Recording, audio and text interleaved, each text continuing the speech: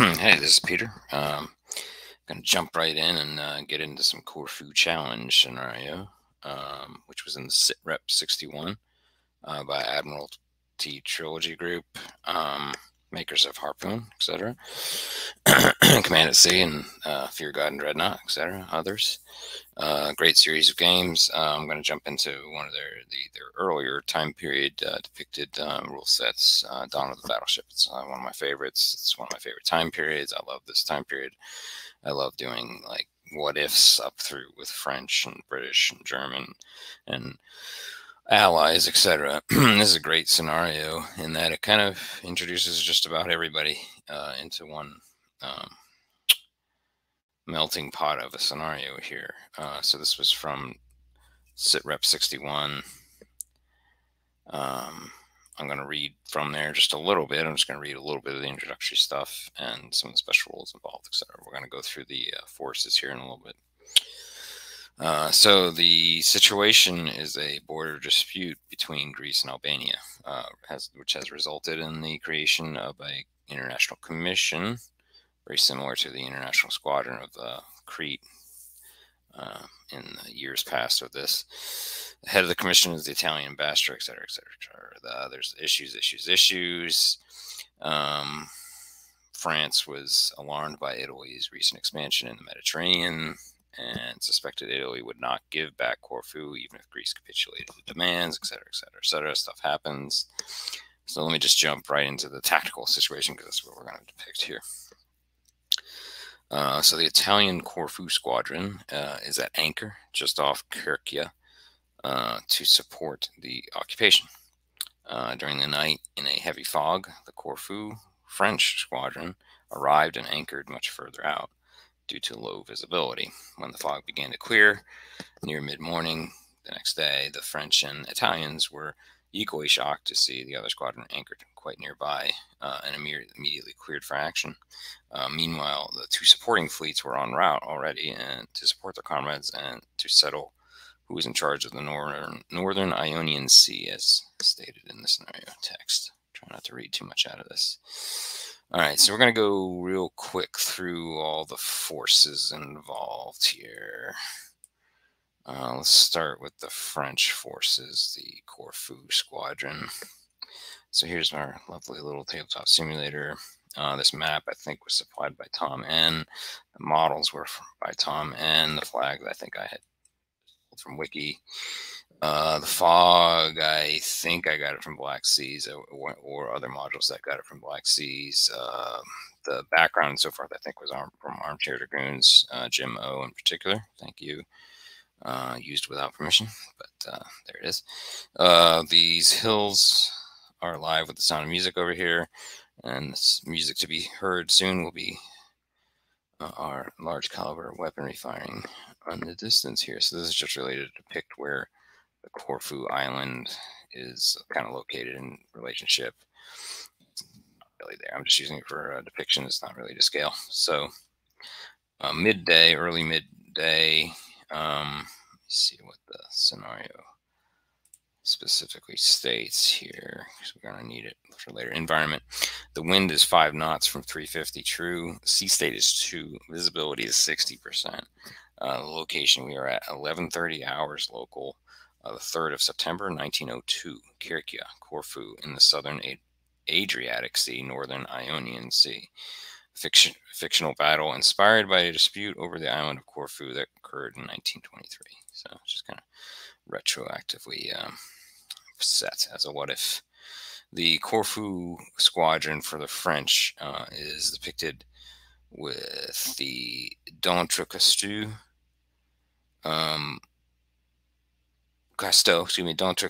class cruiser, which is right here. There's also the Destroyer Division 2 in this, which is Frame, Yatagan, Peak, and Epee, which were all Frame class destroyers, which again are depicted along this line here. I'll give you the French view as they awaken to, not awaken, but some of them might be awakened at that watch hour. Frame, Yatagan, Peak, Epee, And here's the cruiser Dawn Cousteau. I'm going to mispronounce things throughout. Deal with it. All right, so here's French. Here's the Italian cruiser Carlo Alberto. Let me get the depiction, the description of what those are. Yeah, Corfu Alberto is a Vestor Pisani class cruiser. With it, there are the destroyers Nembo, Zafiro, Espero, all Nembo class destroyers. I think I might have something wrong there. I thought I had too many. No. Nembo, Zafiro, and Espero. As far as starting wise, after movement in the first turn, I did this in the past where the destroyers can fire from the front and the cruisers can fire, but then after that, the fog will start to dissipate and things will get crazy. The thing to realize is these guys are starting at 0 knots, so they're only going to be able to do a maximum acceleration of approximately 3 knots. Let's go look at a couple of these guys, see which ones what they can actually accelerate, etc. So the Alberto, that is Italy. Vettor Pisani cruiser. Yeah, armor rating is 10F3. It's a size B medium. I think I got it for 3. I think it's like 3 knots or so. Darn it, of course I don't have the full sheets for these. I don't know if I did it all. Let's go look in the rules real quick. As far as their size and accelerations.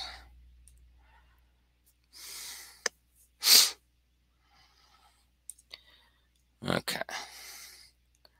Acceleration per tactical turn from 0 to 75% of max speed. Warship size class. These are Bs. These are okay. So fast. There's a differentiation in Dawn of the Battleship between slow and fast B class. A fast ship has a maximum speed of greater than or equal to 18 knots. So let's go look at what this is depicted as.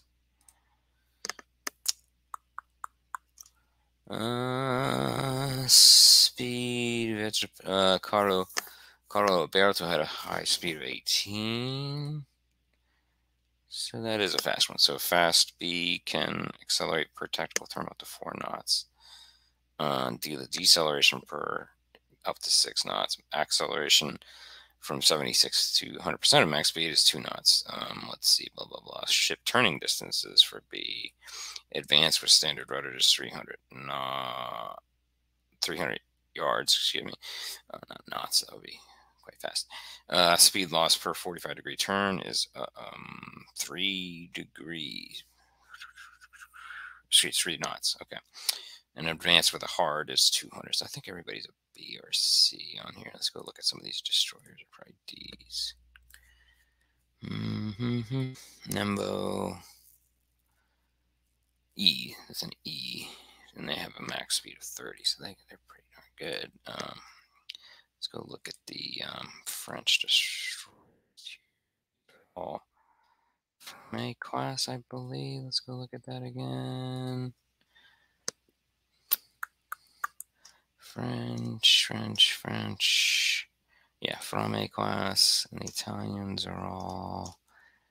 Where are you, Italians? Nembo. So Frame and Nembo. Frame.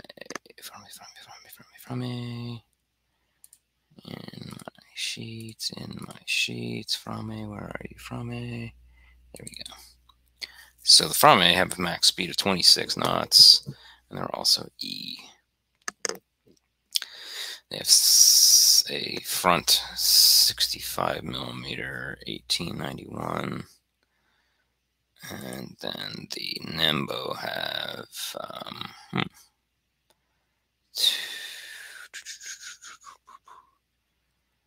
2 Fs and 2 P. Wait a minute. Oh. They have 5 total, 57. Oh, Nembo's a little bit better. France has 2 port, 2 starboard, 2 port aft, 2 starboard aft. You have 6 of those 3-pounders. Meal 1885. Okay. Excuse me as I get myself together here. All right, so just in general, the French orders are to drive the Italians out of Caria and take possession of the town, engage the enemy upon sight, and that was the special rule. Any Italian battleship that is crippled 50% or greater damage must withdraw northward. Any French battleship that is crippled must withdraw southward. If both battleships on one side are crippled, the entire force will withdraw. Okay, so definitely keep in mind. Possession, special rule. To have possession of Caria, French or Italian forces must have at least one ship anchored within 4K yards of kiluyards of point X on them, and at the end, so within 4,000 yards of basically right between the just awoken foggy ships there. Let's see. Let's go back to the French main fleet. So that's approaching here from the south. Southeast probably more so. All right, so then you get 2 cruisers of Charnay. I think they're both Admiral Charnay class. You have 4 destroyers here. Can't remember the class. Let's go look that up. Those are of the Durandal class, so of that, the lead ship shown there. So this Durandal class, and then you have Massena and Brenu, which are, I think, of their own class each of their lead. They are the lead of their classes. Then you have the Cassard, Cosmao, and Patau, which are cruisers of what class? Individual classes. The first one is a Dessau. The second is a Trude. Dessau Trude class. Okay, not going to be really too well off the top of your head. Here is the Allied main body, as I'll call it. I'll just call these main bodies. They go by different names in this scenario. The Italians have Umberto and Italia. Both are. Let's go look at the class just in case it's. Let's see. The battleships are Re Umberto class. The Italia is an Italia, and this one. The Italia, the second in line here, is depicted as being with troops. So the assumption is that absolutely needs to survive and eventually anchor within this, around this range here, and be within the objective anchored by the end of the scenario. The assumption being is that, you know, you're gonna have to at least cripple probably one of the battleships on either of the side to force them to kind of shove off, if you will. All right. So let's go back over that. And victory conditions. No Italian ships are anchored. No French battleship has been crippled. All right. Basically, both sides want to make sure they don't have one of their battleships crippled. Tactically, no French ships and no Italian ships. Okay, so just basically don't let your battleships get below 50%. Is the gist of it. All right, so let's take a general look overall at some distances here. This is quite close. We are, let's see, the cruiser firing on the cruiser is at 23. So that is, these are 250 yards per inch. You're at 5,750 yards here, which, let's look at it from the perspective of the Italian Carlo Alberto. And now I lost all my sheets. So let's look at Italy.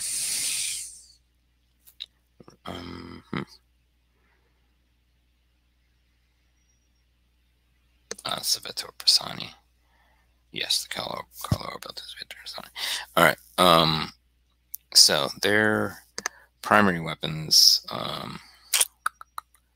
are 152s, A 1891. I don't know if that's listed on the Corfu guns. Let's see. Italy 1891. Yeah, there they are. Okay, so then at range, at extreme, the penetration is 4, long penetration 4.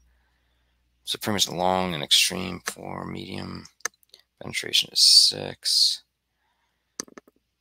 These are considered quick fire, something to keep in mind for later. Okay.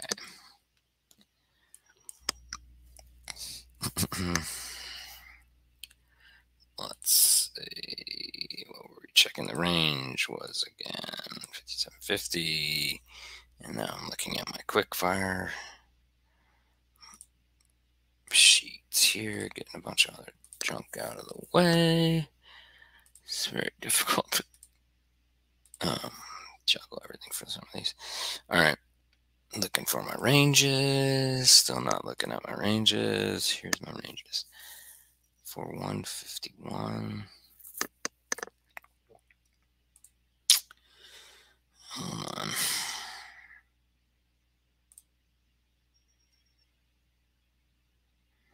It's 152 mil. All right, so we're talking 5, 7, 5, so we're looking at extreme. There's only a 1% chance of hits at that point. Oh wow. Anyway. Yeah, so this is a pretty good distance even at the start of the match, but we're gonna move too. So, all right. So enough jabbering.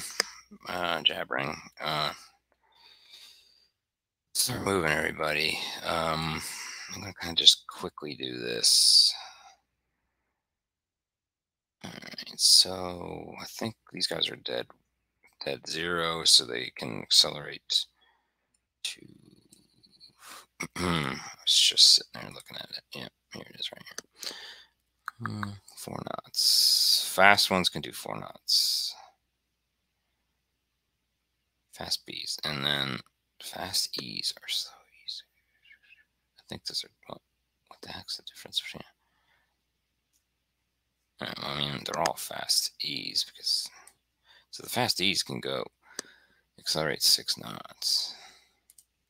So all these guys can accelerate up to 6 knots. These guys are only to 4 knots. Okay. And then, so, all right, let's just move everybody and then we'll start firing real quick. So these guys are going to go 6 knots. Let's go ahead and mark those.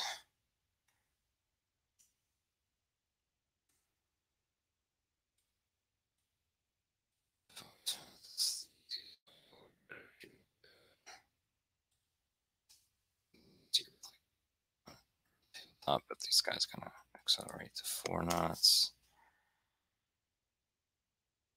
And the thing to keep in mind here too is, especially from a course of action perspective, is these guys have to go straight in order not to lose their acceleration that they just got. Also, I mean, they see each other. They know they're at about medium range. This is a nasty situation. I like this scenario. I like scenarios that kind of force a particular situation and then allows dynamics for the incoming. These guys are gonna be hurting here in a little bit. Mind these guys all have torpedoes as well, I think. Let's go look at that. Yes, these are all. The Vettor Pistani class cruiser has 1 bow and 2 on port and 2 on starboard. These are A60 450 millimeter torpedoes. They're not, they're not as powerful as from in World War II era, of course, or even during that era. You got to get really close, about 5. I mean, of pretty much 500. You got to be within a couple inches, really. I don't even know what the full range is on some of these. Let's go look at that just for while we're thinking about it. So the 450, let's see if that's on the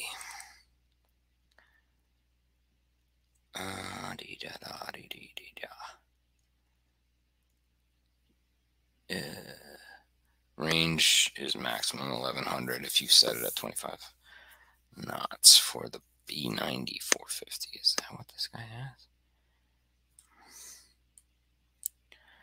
B90 450, where the hell are you?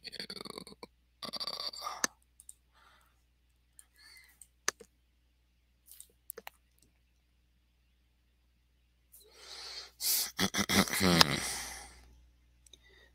am I looking at? Oh, the cruisers have A60 450s. So that's probably from Monroe's Legacy. Let's go, keep going here.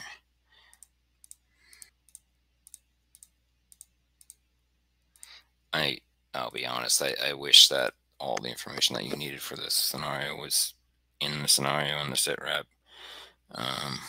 But whatever.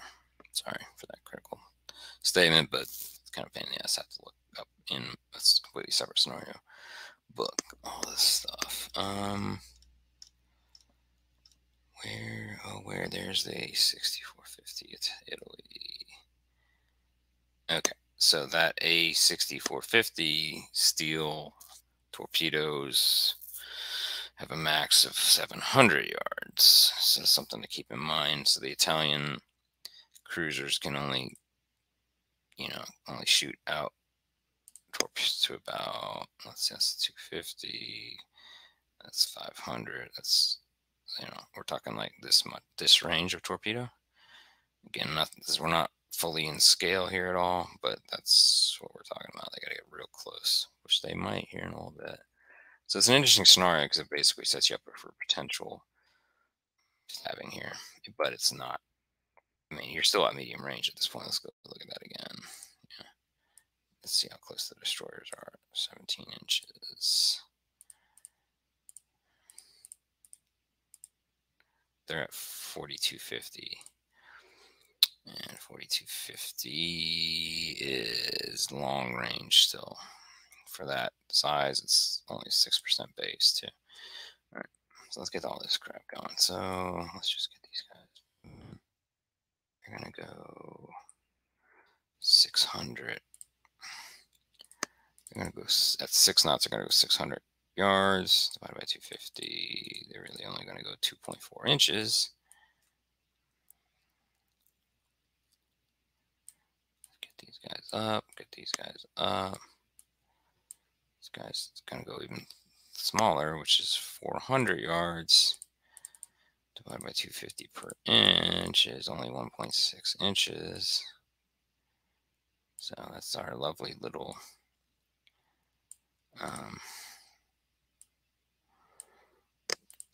advance here. The Frame.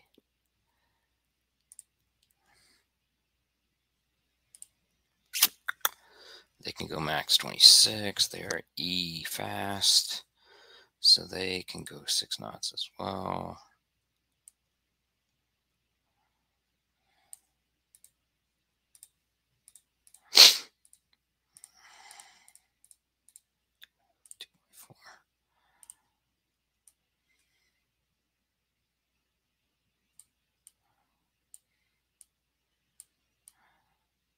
Okay, these guys are creeping forward as they have powered up. This guy is really only going to go like that. Put these on the other sides of these.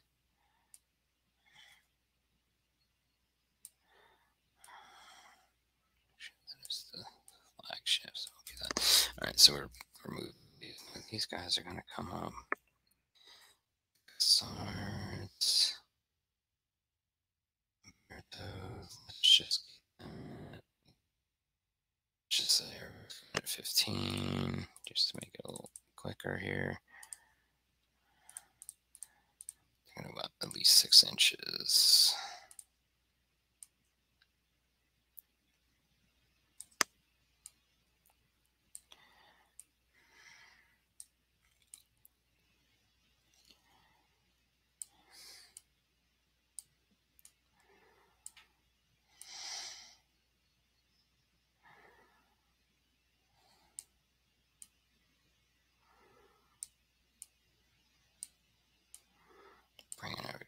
up for now. I still think we're outside of extreme, or if it's extreme, it's just ridiculously low percentage rate.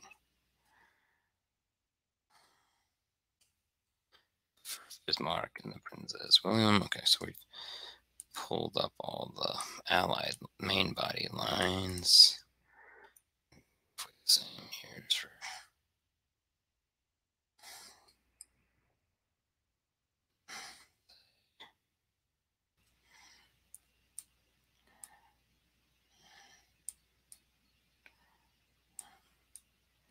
they can actually go much further as destroyers. Kind of put them at higher speed.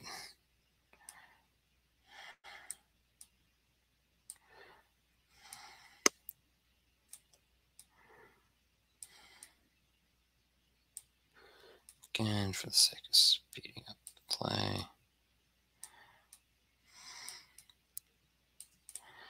Alright. So that's all movements. I think definitely they can't see because of the fog hasn't dissipated. So within the first turn, I usually do it as 500 yards beyond smoke or equivalent heavy smoke. That's what I'm gonna say the fog is. So you can go. I can't get beyond here really. Let's see. I think I classified it as the cruisers could fire on each other in there from their bow turrets. We will do that here in a moment. Take a look at what are we talking about? We're talking about 41, 42. So that's 42 by 250 gives you 10,500. I still think that's, let's see, for the Umberto Battleship. Let's take a look at that. They have 13.5 inch 30 cal EOC pattern M. I don't know if that's on this one or not. 13.5 on here. Yeah, it is here. Okay, so it has a good the penetration value. Where are you? Oh, so it's a Great Britain export. That's this is not what we want. We want the ranges at this range. And we just called that 10.5. Yes, well, it's outside extreme. All right, so these guys are well outside extreme. These guys are as well. Pretty much just going to give the cruisers a shot here, and then we'll start dissipating the fog next turn. We are at, I'm going to do a turret to front. All right, so we're at like 20. It's at 20 by 250. We're around 5,000. It's probably extreme.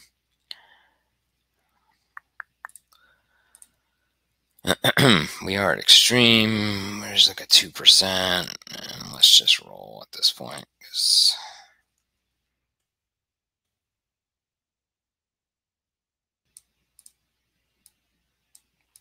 we'll do reds as the 10s.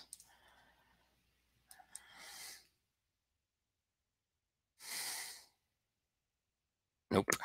Secondary is probably not even worth. All right. Oh, secondary. What are the secondaries on that? No, they're not going to do that because they're in the casemates, I think.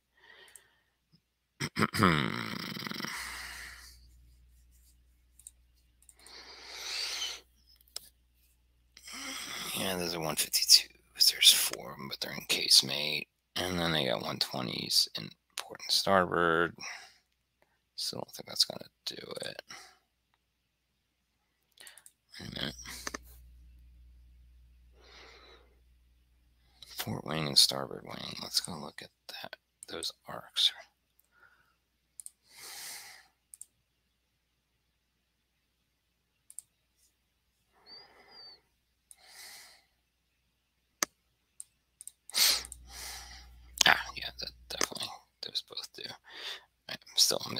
missing like a mo. All right, so that missed horribly. I'm gonna keep it at that for now. I'm gonna probably do a few turns on my own solo. Just kind of wanted to give you an idea. Let me pull in some modifier tracks that I've used in other games of late. Where are you? Here. Let's pull in